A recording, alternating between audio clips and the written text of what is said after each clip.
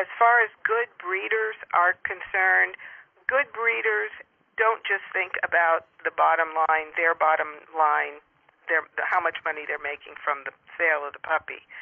Good breeders do some training, they do some socialization of the puppy, and they set up their house so the puppy the puppies are raised in the house, not outside.